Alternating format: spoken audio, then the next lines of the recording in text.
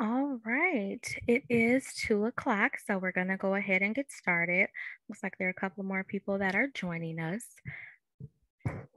Excuse me. All right, so good afternoon, everyone. My name is Danielle Davis, and I'll be coordinating things on the back end of the event. If you have any questions during the event, please feel free to place them in the Q&A box at the bottom of your screen. We will have a portion during the end of the presentation where we'll go over those questions. And also, if there's anything that you need, just let me know, plop it down in the box, and I'll be monitoring that during the presentation. I will also post the link for our evaluation in the Q&A box towards the end of the presentation. So for those of you that are new to the Michigan Alzheimer's Disease Research Center, welcome. We're a center here in Ann Arbor in a collaboration between University of Michigan, Wayne State, and Michigan State University. We offer a variety of dementia-related research studies, so if you're interested in learning more about our wellness programs for caregivers, Lewy body dementia support groups, or if you want to get involved with research, then feel free to visit our website, our social media, or reach out to me and I can point you in the right direction.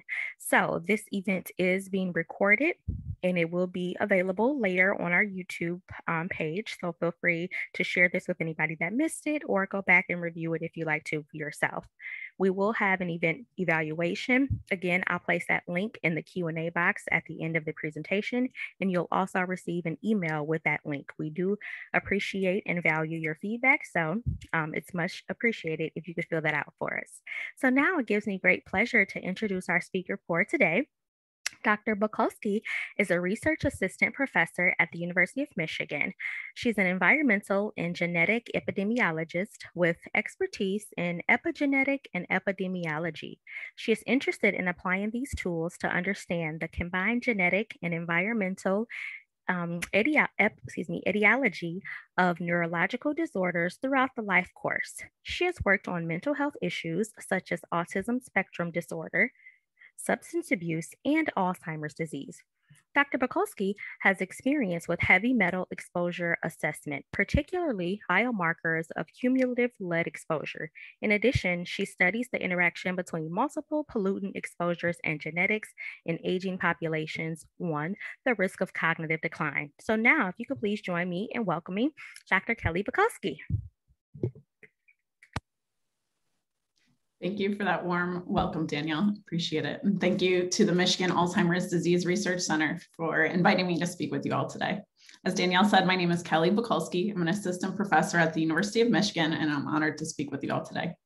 Today, I'll talk about environmental chemicals that we are all exposed to in our daily lives and what that has to do with our risk of dementia.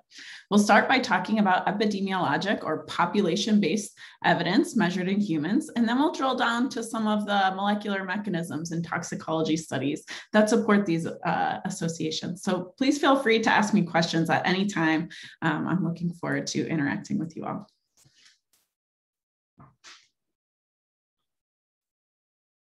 Dementia is a neurodegenerative disorder characterized by loss of cognitive abilities that impairs our ability to carry out activities of daily living. The most prevalent form of dementia is Alzheimer's disease, and dementia types also include vascular dementia, frontotemporal lobe dementia, and Lewy body disease.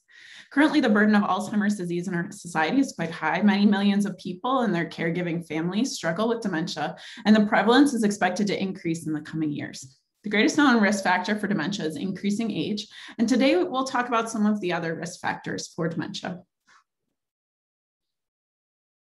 I'm an epidemiologist, so one of the first steps I do when I'm studying a new disorder is I try to think about the heritability of the disorder. So I try to think about what proportion of the risk for that disease comes from, broadly speaking, your genetic bucket, and what proportion comes, broadly speaking, from your environment bucket.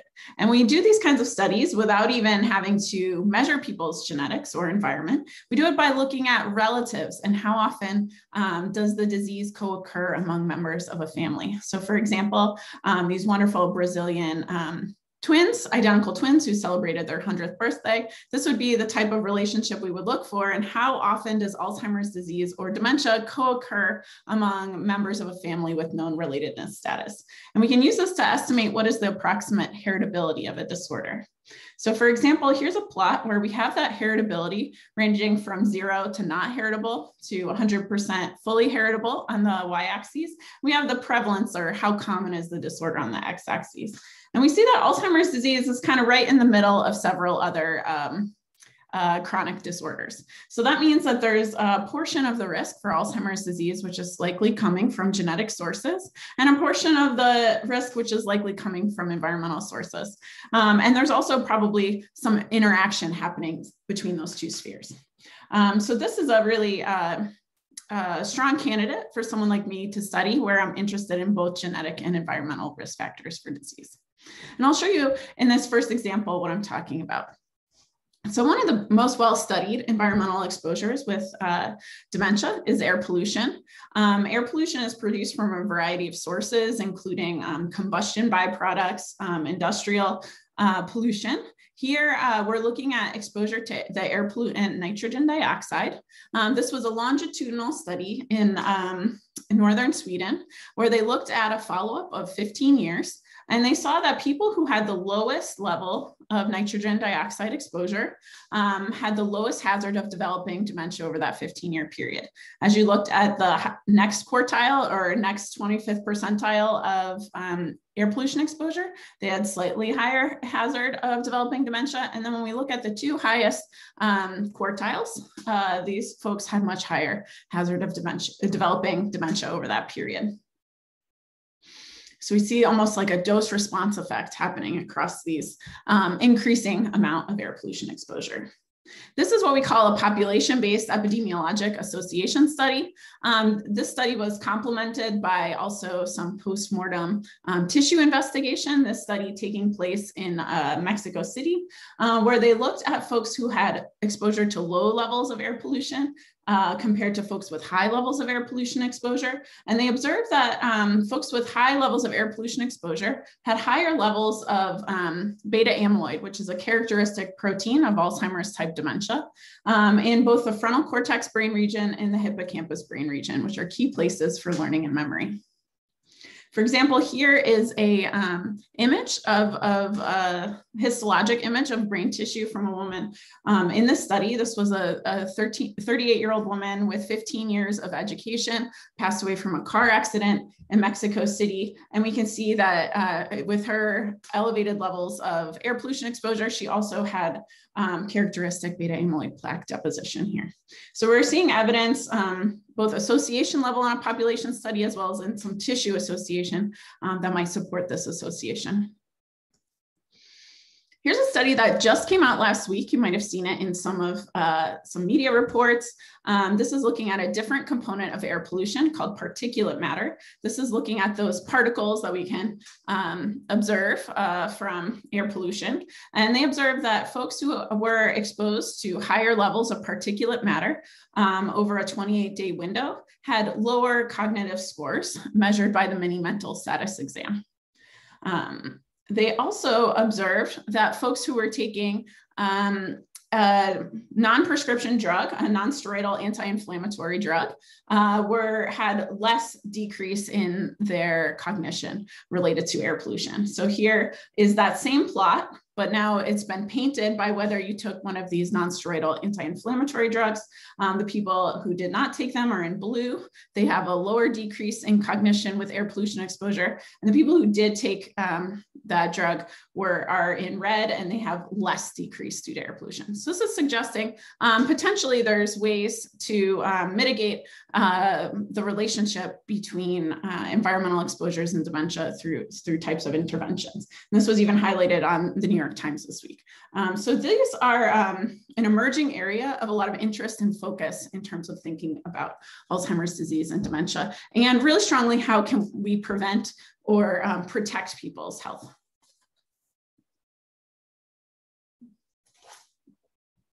Environmental exposures are a broad field. we can think of environmental exposures, including factors such as physical exposures like radiation, psychosocial factors such as stress, lifestyle and behavioral factors, infectious or biologic factors, pharmaceutical drugs can be exposures, dietary factors, as well as these environmental pollution exposure factors that I'm thinking about today. And there's a term we use in the field to encompass this broad idea of environmental exposures as the exposome. This would be the combined exposure that you might have from all sources, external sources that are reaching your internal environment. And as researchers, we will attempt to assess or measure or approximate someone's exposures by using measures of those exposures in blood or other peripheral tissues. Exposure to environmental chemicals is something that we all experience. The United States is a leader globally in terms of chemical production. Here in terms of tons over time, you can see. Also in terms of the variety of different environmental chemicals we produce industrially. At the time of this report I state here, there were over 85,000 different chemical types in production in the US. At that time, only about 300 had completed rigorous health and safety assessments through the Environmental Protection Agency in the US. And only 5 had been banned for their harms to health and safety. To help you think about what do I mean by some of these environmental chemicals, here's just a list of some of these here. So some of these airborne pollutants we were just talking about, industrial chemicals and solvents, as well as heavy metals. And these I'll focus on and talk about first. This is a particular area of interest for me in terms of thinking about metals. This can seem a little daunting, but in general, I am hopeful about this aspect of research. I consider it a area which is potentially modifiable. So this is a way we can help people. This is a way we can improve our environments and improve our brain health by taking action to make sure we are using safe practices with respect to production and use of these compounds. It's specifically thinking about metals. Here's a map of the United States that is painted by census tract in terms of levels of lead, which are estimated in the blood of people who live there. So what you can notice from here in red colors are higher levels of lead. In the blue colors are lower levels of lead. And you see that really these red levels or orange levels are spread all throughout the US. So it's widespread. And it's also variable. There's kind of hot spots in different locations. So this is something for us to worry about in terms of helping a wide variety of people in our community. One of the first things I'm doing when I'm designing a study of environmental exposures and dementia, I want to think about what time period do I want to measure that chemical in. So we mentioned I could measure environmental exposures in blood or another peripheral tissue. Well, should I measure someone's environmental chemical level at the time at which they come into the clinic and are diagnosed with dementia? Should I measure it a few years earlier when the family might be noting that clinical decline is first becoming clinically apparent?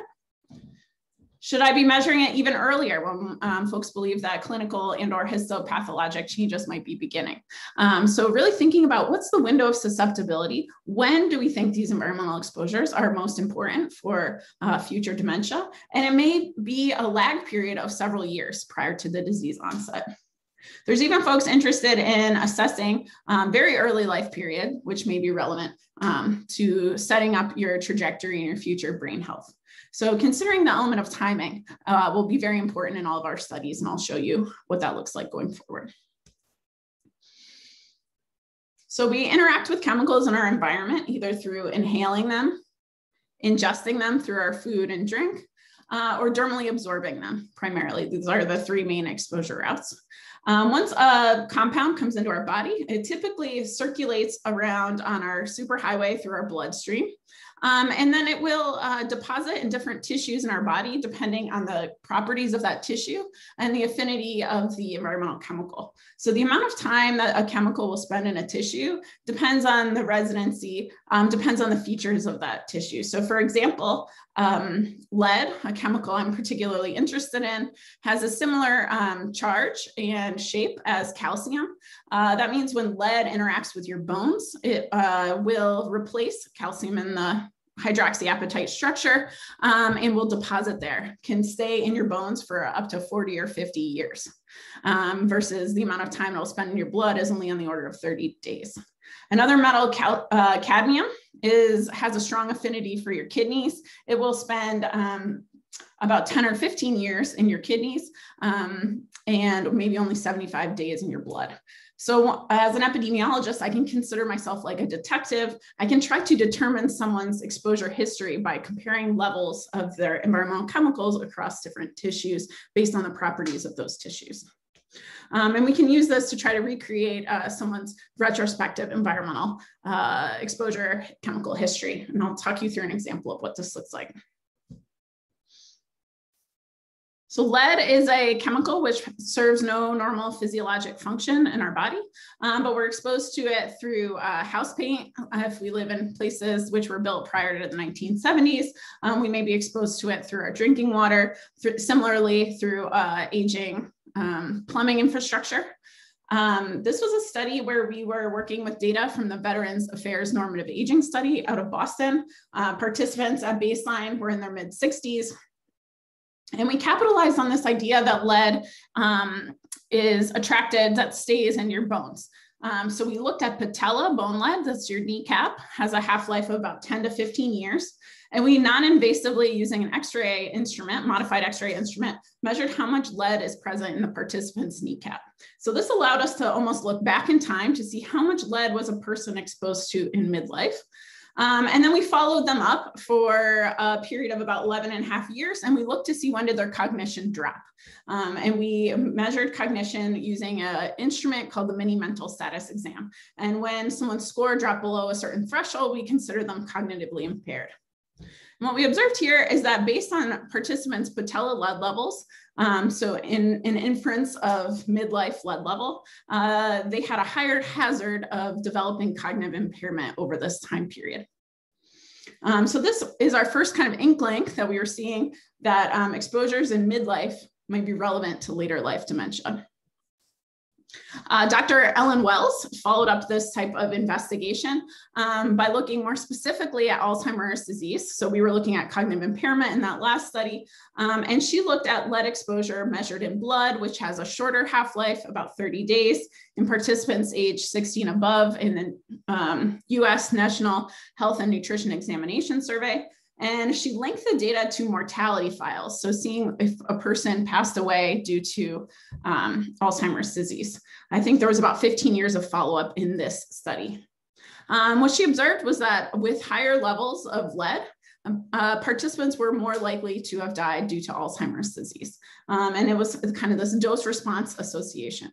So in another study with a slightly different outcome design, there's additional evidence that lead might be associated here with these dementia and Alzheimer's disease outcomes. Cadmium is another metal which we are exposed to in our environment, which serves no normal physiologic function in our bodies. We're primarily exposed to cadmium through different routes than lead. For cadmium, we're primarily exposed to our diet through seafood and grains. We're also exposed to cadmium through cigarette smoke, and that's because tobacco plants sequester or pull up cadmium from the soil and they concentrate it. So when folks inhale cigarette smoke, cadmium is often part of that combustion byproduct. This was again looking at data from the National Health and Nutrition Examination Survey, participants age 60 and above. We looked at their blood levels of cadmium, which has a short half-life, so looking at their cadmium levels in older adults. And we linked it to those public use mortality files. We observed that participants' blood cadmium level in later life was associated with a higher hazard of dying due to Alzheimer's disease over that follow-up period. We also looked at baseline their levels of urinary cadmium, which has a really long half-life of about 10 to 15 years. So this stretched into midlife with this type of design. This is because your kidneys have a strong affinity for cadmium. So we have different properties of the tissue. We saw that with higher levels of urinary cadmium, there was an even higher hazard of developing Alzheimer's disease over that period. So what we're seeing here is that timing of exposure likely matters. And here's a second metal that may be associated with dementia or Alzheimer's disease. we were curious how far back in time we could go. We were lacking direct measures of environmental chemicals, but working with a graduate student, we were curious about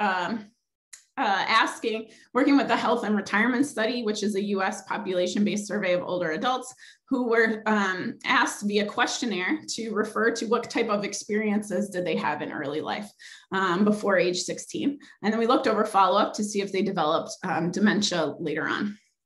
And what we observed here is that conditions that participants reported experiencing in early life were indeed associated with later life dementia hazard. So this is helping us think about adjusting our window of susceptibility, maybe even earlier than we were originally thinking. We also sought to broaden our ideas about what compounds may be associated with dementia, not just looking at metals. So here's a project led by graduate students looking at data from the National Health and Nutrition Examination Survey.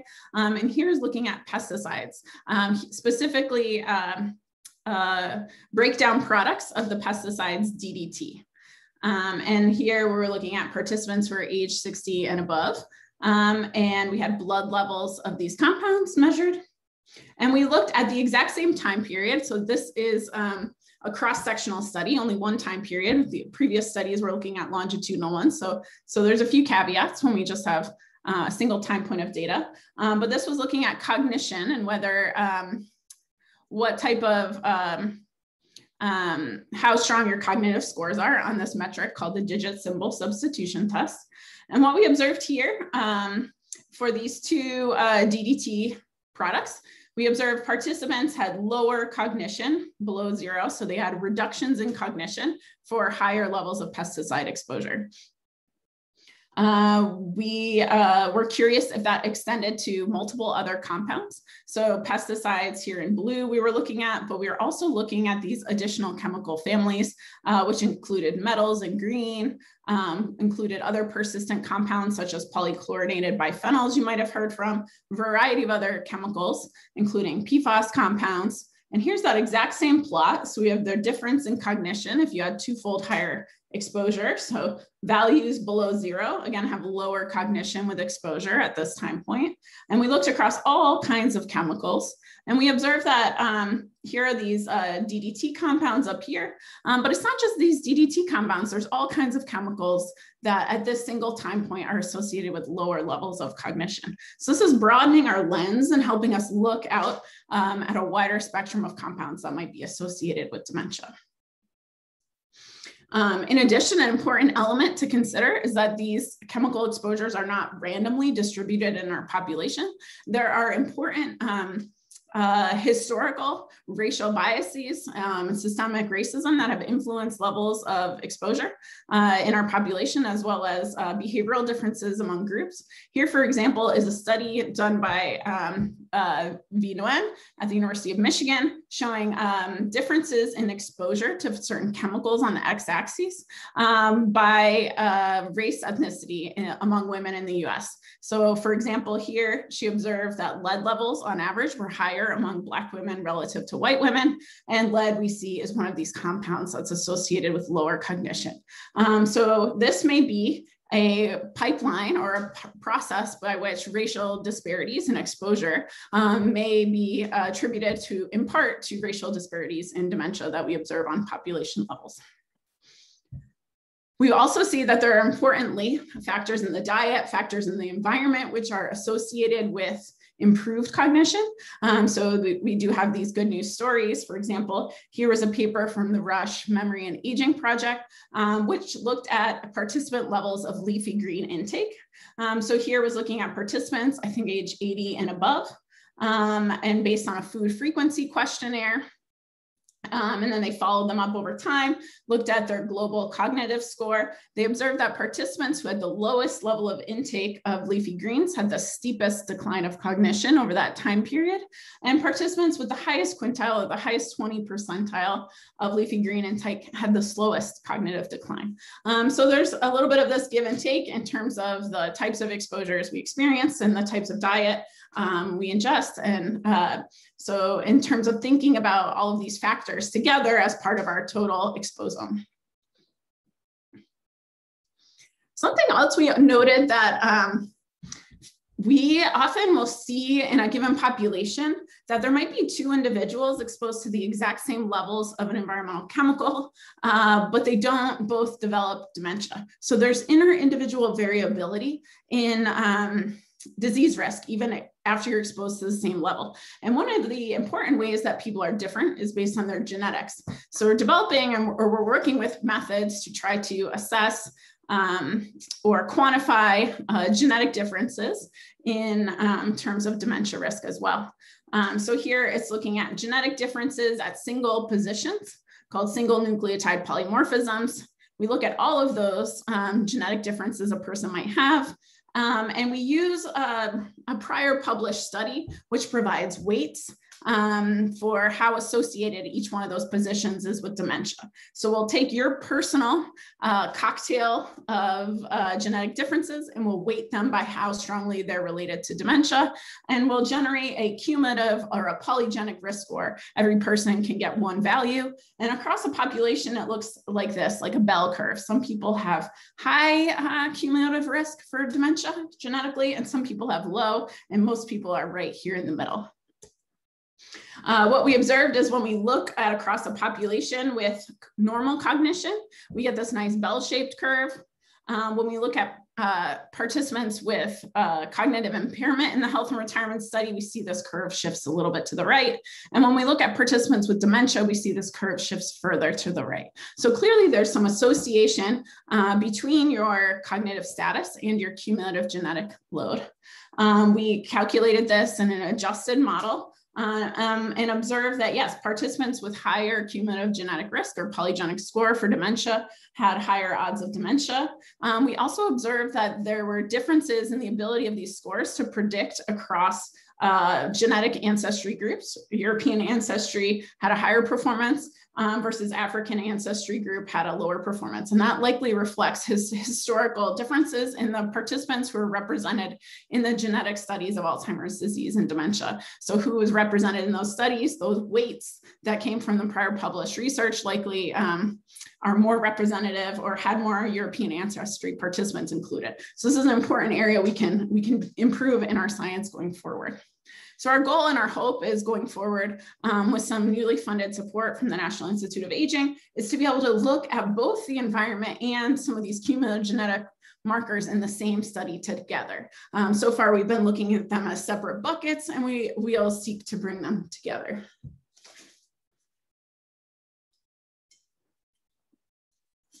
All right, so we've talked about several population-based studies. These are in human studies looking at associations.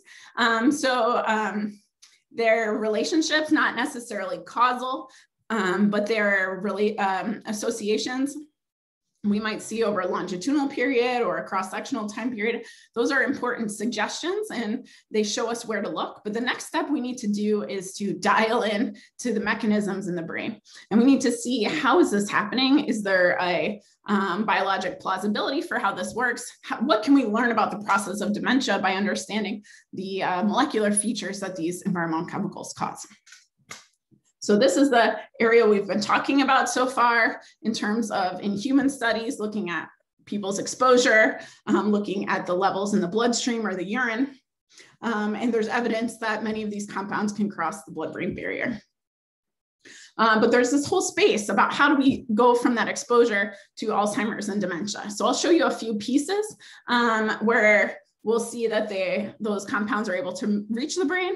And we'll talk specifically about how a few of these compounds are shown through model organism studies to directly relate to Alzheimer's type pathology. So some of the characteristic Alzheimer's pathology include these beta amyloid plaques in the brain and these tau neurofibrillary tangles. So I'll show you some results looking at these pathologic markers in model studies with lead. So this really extraordinary study led by Nasser Zawiya at the University of Rhode Island looked at the early life period in these macaque monkeys, these female monkeys that were exposed either to a non-lead environment or drinking water containing 1.5 parts per million of lead during their early life, and they aged them up to age 23. So really extraordinary long-term exposure model. And at age 23, they dissected the frontal cortex from these macaque monkeys. And they observed that the monkeys that were exposed to lead in this bar had elevated levels of the characteristic Alzheimer's pathology of the beta amyloid relative to those that were not exposed to lead.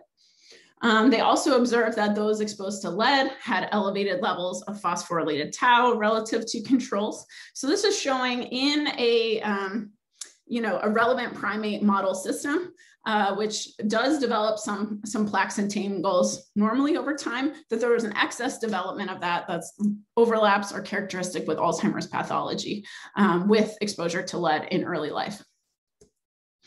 This group also followed this up with a study in rats. So similarly, they had rats exposed to control environment or a lead exposed environment in early life. They aged them up to 20 months. And here they were looking at both male and female offspring this time in the study. And they observed, again, elevated beta amyloid deposition with lead treated relative to control. They again observed elevated phosphorylated tau with lead exposure relative to control.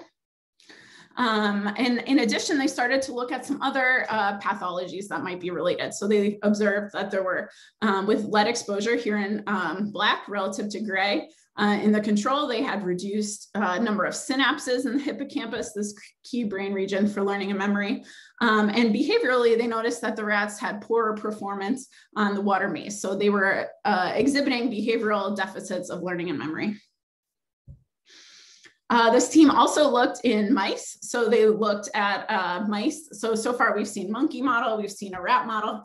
And here we'll see a mouse model using transgenic mice who were designed to either have an impairment in the microtubule associated tau gene or the amyloid precursor protein gene. These are mice that are predisposed to be risky for Alzheimer's-like pathology. And they either treated them to a control environment or a lead-exposed environment. They aged them up to 20 months, male and female offspring.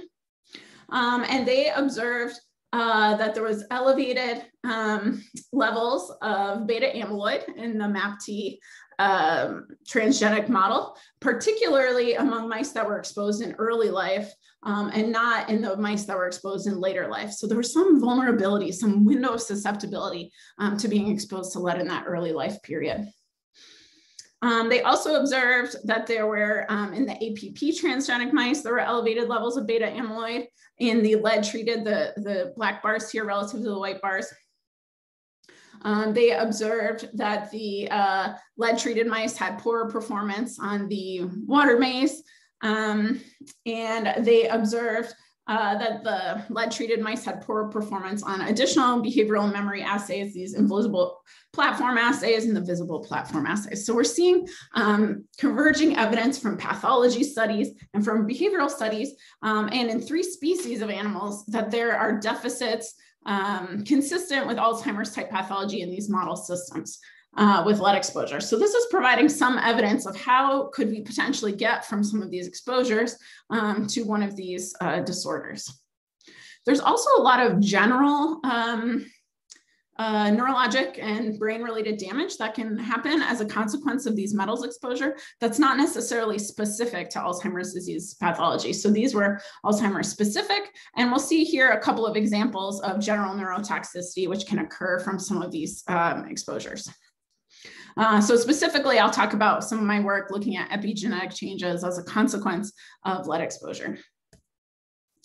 So here we were looking at mice which in their early life were exposed to either a control environment or a low dose of lead or a higher dose of lead, aged them up to 10 months and looked at the offspring. And we dissected the frontal cortex tissue and used fluorescence-assisted cell sorting to separate out just the neurons in that brain region. And then we measured those neurons for DNA methylation, which is an epigenetic mark that is involved in learning and memory in the brain, and is a way that the lead-related changes may persist over time. So this is a hypothesis about how could an exposure that's happening so early in life and then mutations be relevant to something happening in later life? So here, what we observed on the y-axis is relative methylation level. On the x-axis is genomic position. We observed like a dose response happening between these 3 different doses of lead. We were curious, so here we had specifically asked ourselves a hypothesis about frontal cortex neurons. We were curious about whether this applies to other cell types in the brain, other brain regions. And we were curious specifically about other cell types because of this feature of fundamental biology.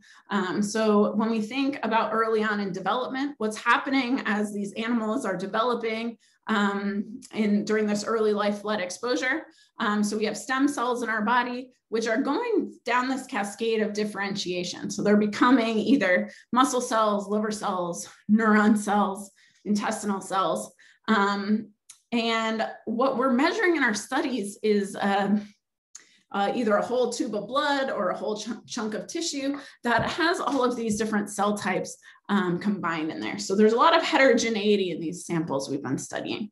And as part of their fundamental biology, most of these cells are characterized. So here are 3 different hypothetical cells in our bloodstream. Part of their characteristic and what makes them a different cell type are their levels of DNA methylation. So far, we've just been taking an average across all of those. We've been collapsing all that heterogeneity together. But now there's exciting new technology out there that's making it possible for us to look at each of these cell types individually.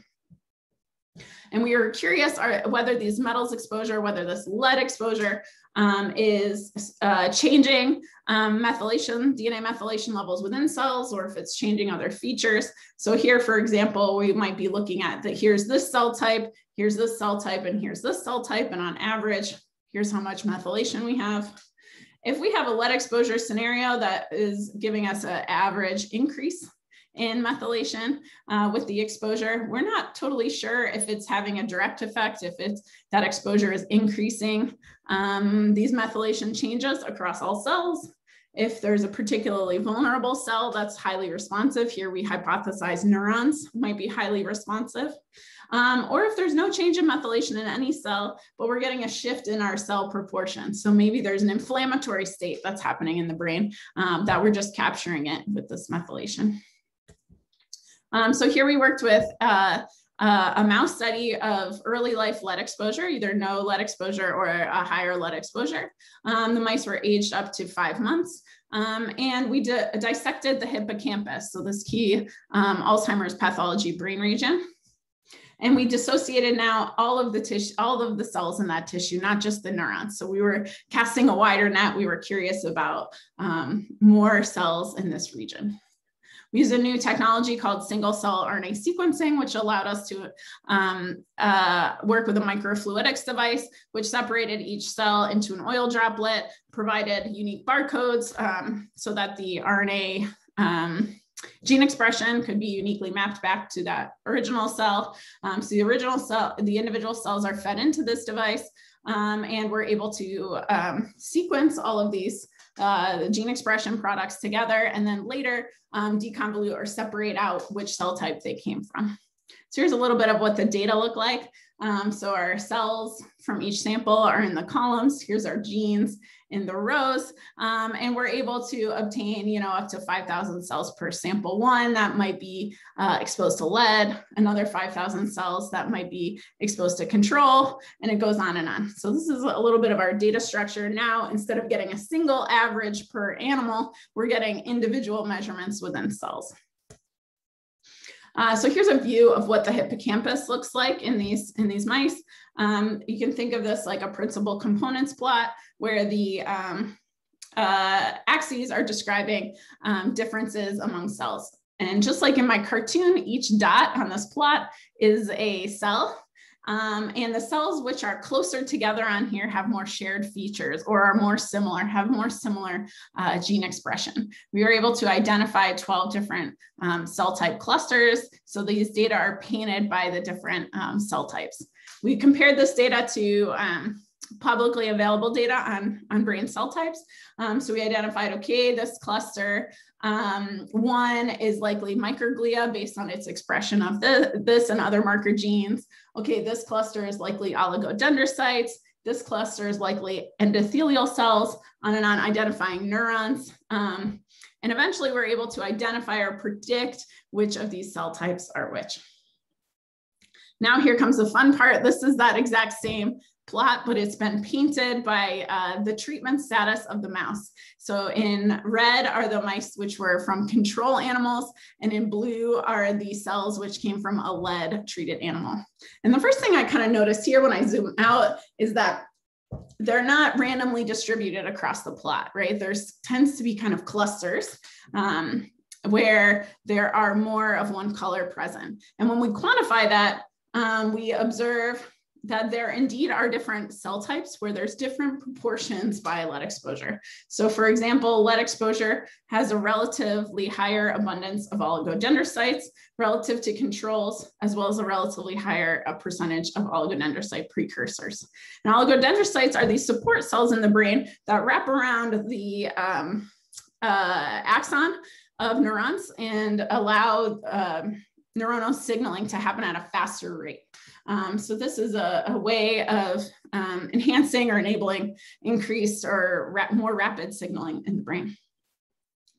So this was teaching us that glial cells are likely highly vulnerable to lead. And my earlier hypothesis of focusing exclusively on neurons was a little bit short-sighted. And it's helpful to use some of these newer strategies to look at a more wide variety of cells in the tissues in terms of where the effects of these chemical exposures might be embodied. We're always skeptical of findings in just one system, and we wanted to replicate this in another system. So we looked at a cell culture model of neural progenitor cells that were treated with lead. We observed that there were increased levels of oligodendrocyte precursor cells with higher lead levels over time, as well as increased levels of oligodendrocyte marker genes. So in our original study in mice, as well as in this human cell culture model, we see converging evidence that this is an effect of lead exposure. With this strategy, we're also able to look for differences in gene expression or RNA levels with lead exposure. We observed overall several genes which had different expression levels in the hippocampus with prenatal lead exposure, and that the locations of these genes which are different, had different expression levels with lead exposure, were enriched or overlapped with locations which were highlighted from Alzheimer's disease genome-wide association studies in humans. So the lead response pathways have significant overlap with the Alzheimer's disease pathways. So there's something coming up here where lead in early life is changing the same genes, which folks studying humans are noting are changed genetically in Alzheimer's disease.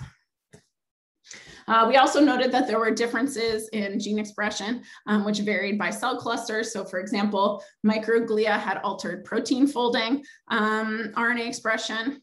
Oligodendrocytes had altered regulation of immune genes. And we observed some double-strand break repair differences in parasites. So we're able to look within specific cell types to see how are each cell type responding. So by way of conclusion and kind of wrapping up, we've been on a little bit of a journey. We've seen in human studies, when participants are exposed to environmental chemicals, we've seen things as far as air pollution, we've seen lead, we've seen cadmium, we've seen pesticides. When humans are exposed to these environmental chemicals, they can be absorbed into the bloodstream. We as researchers can monitor or measure someone's exposure level in blood or in urine or other tissues. And we can test for an association between those biomarker levels of the exposure and a person's likelihood of developing dementia or Alzheimer's disease over time. So these are the types of studies we can often do in humans. And then we can link up with folks studying in the laboratory in toxicology studies to say, hey, does treatment or exposure to these same compounds result in pathologic changes in model systems that overlap with these disorders, and or do any of the pathology overlap with general neurotoxicity. So maybe not specific to Alzheimer's disease, but is there general brain-related damage coming on here? The next level of these type of studies, which I didn't show you here, but is also this opportunity for intervention. So here in green, I highlight all of these places by which we may be able to, once this process has gotten started, intervene or modify this process. So upstream, we can have policies or interventions at the point of exposure. We can try to rectify these historic disparities which exist in our societies. We saw examples where nutrition or supplementation, or in that study that came out this week, and different pharmaceutical factors can influence your body's response to exposures. We also see that there may be opportunities to intervene on some of these pathways once this has happened in the body. And to zoom out a little bit further, to recap, we've seen that there are several environmental exposures which may be relevant to dementia. And it's a powerful tool when we try to integrate both the human population-based epidemiology as well as the cell and molecular toxicology. So when we see those two elements coming together with convergent findings, we start to have more support for these ideas. We've also seen that timing is important. So there are some windows of susceptibility that may be different for different chemicals in terms of when our brain is most likely to be vulnerable to compounds. And we saw that linking some of these DNA methylation, some of these RNA biomarkers, some of these pathologic markers can be helpful tools to help us characterize steps along this pathway and put these pieces together. And then lastly, I want to mention it's useful to think about the tissue, to think about the cell type specific effects, and to help ourselves zoom out and think about various other cells which might be vulnerable to this process.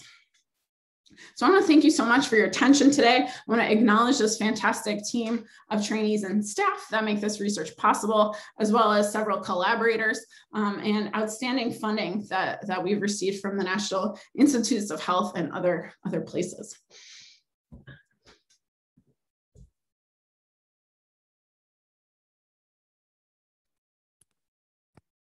All right. Thank you. So we have a few questions that we're going to get to in just a second. So quickly, this is our next upcoming event. So you can save the date for that, June 22nd. Our next presentation will be What's Your Style? How Your Caregiving Style Impacts the Care You Provide in Your Own Well-Being.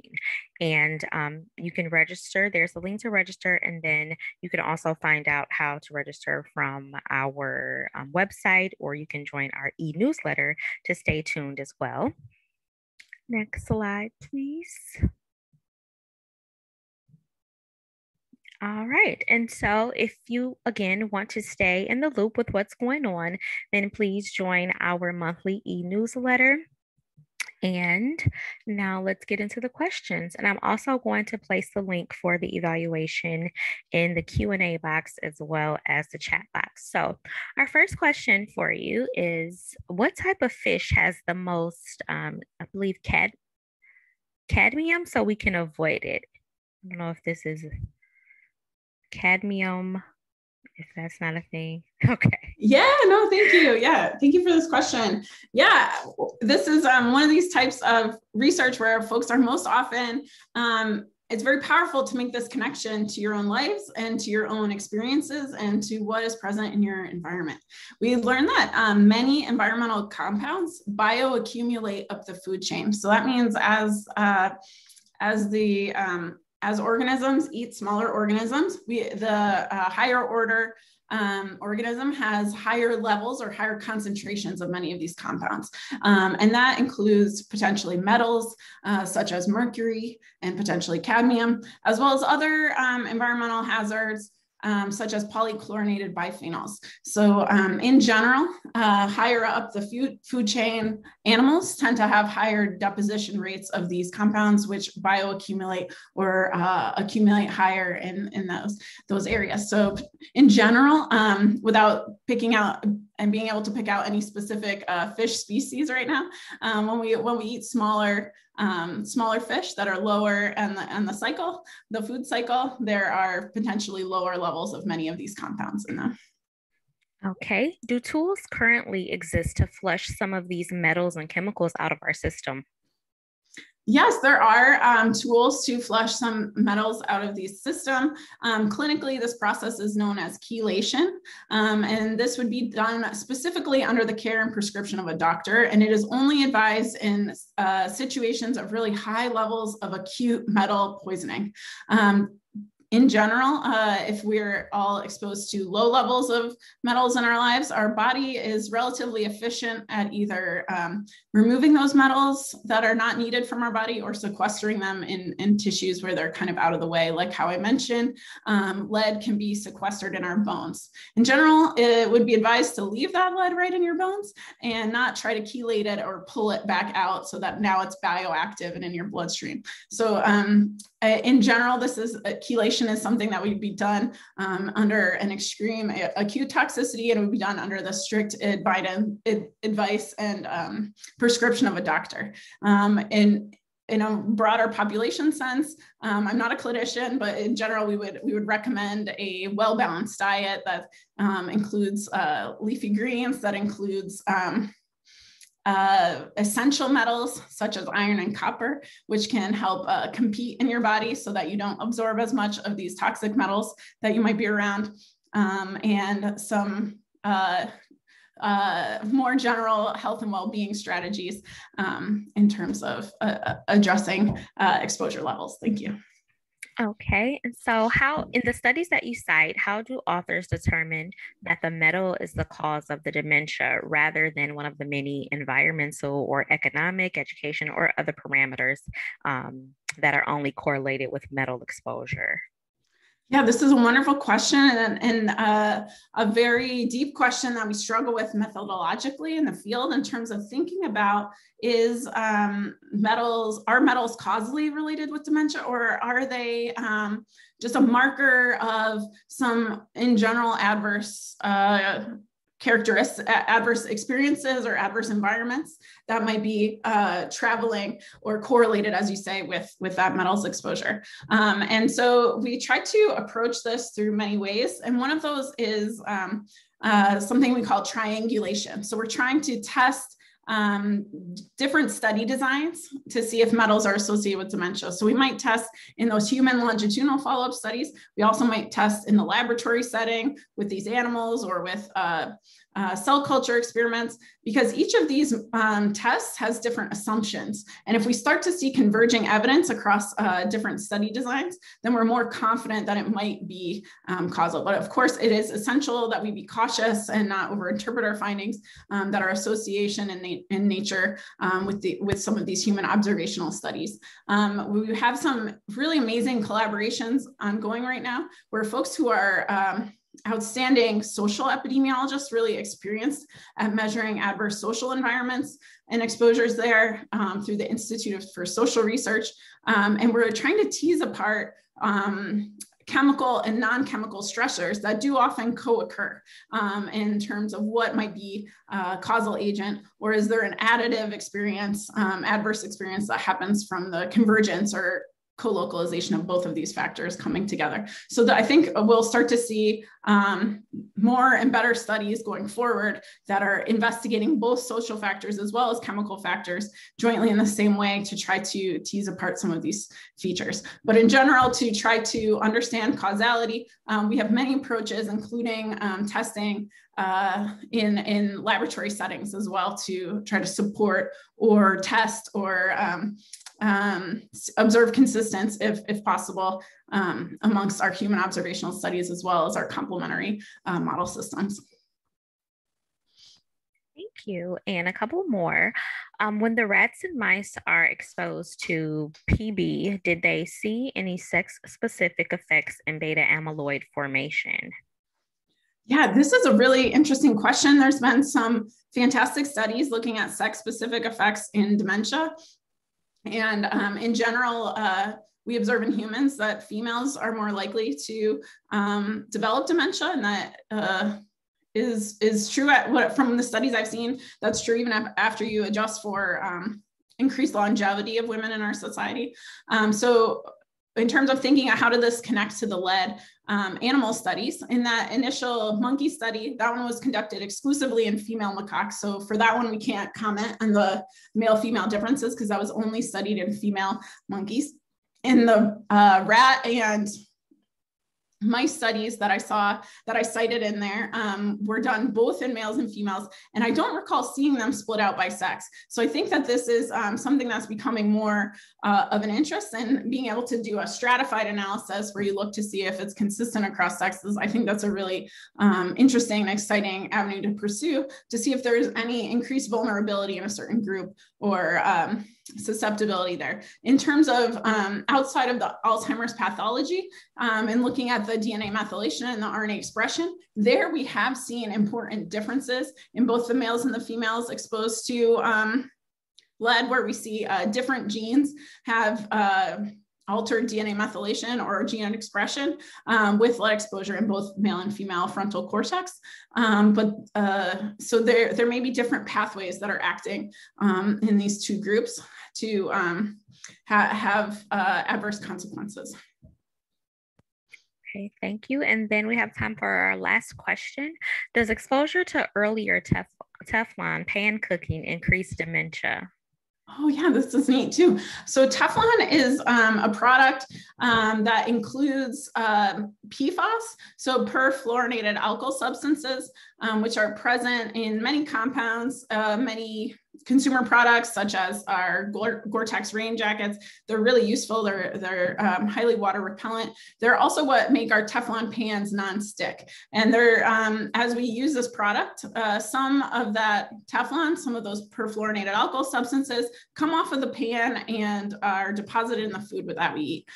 So we do get some exposure to perfluoroalkylated substances through the repeated or continued use of Teflon pans in our cooking. So there have been studies where they show that people who regularly use those pans have higher levels of perfluoroalkylated substances be able to be detected in their bloodstream. I have not yet seen a study of perfluoral substances and longitudinal or incident dementia risk. In our cross-sectional study, where we looked at a single time point, we didn't observe an association between PFAS and dementia, but we really need some of these like long-term studies that are able to assess potentially the relevant window of susceptibility. So I think this is a really exciting area to move into. All right. Well, thank you. Well, that actually concludes the Q&A. We don't have any more and we're running out of time. So thank you so much. Thank you everyone for attending. Again, you will receive an email with the link for the evaluation, and I've also placed that link in the chat box. So thanks again, Dr. Bakulski. Take care, everyone. Have a great day and stay safe.